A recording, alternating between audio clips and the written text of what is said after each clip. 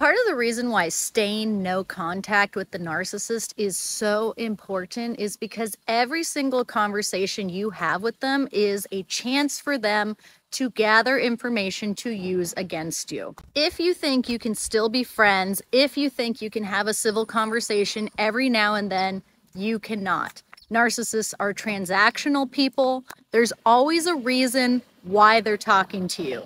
And that reason is to gather information so that they can take possession over your life, manipulate you, and control you. You might think questions are innocent just to keep a conversation, but even if they say, "Oh, how's your car? It was having issues. Did you get it fixed?" If you answer that, that's giving them information about your life.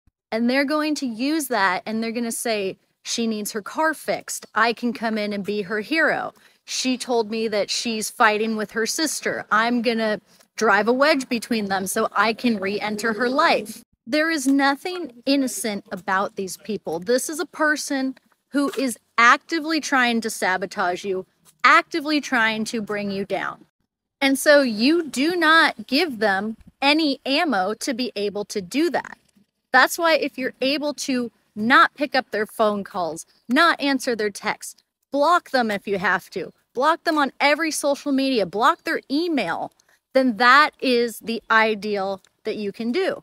If you can't do that because you're legally going through a divorce or you co-parent with them, then you have to gray rock. You only talk about the legal issue or the children issue that you need to talk about. You do not bring your emotions into it. You do not divulge personal information.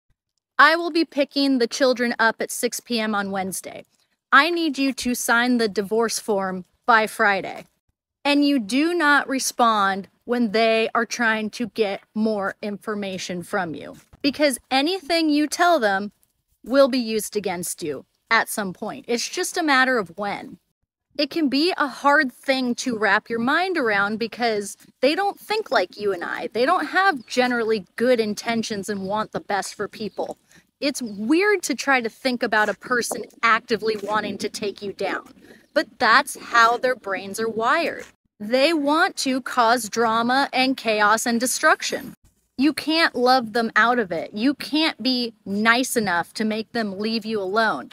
All you can do is emotionally disengage as much as humanly possible in order to protect yourself. Practice putting zero energy into the narcissist. Put it into yourself, your healthy relationships, and your hobbies.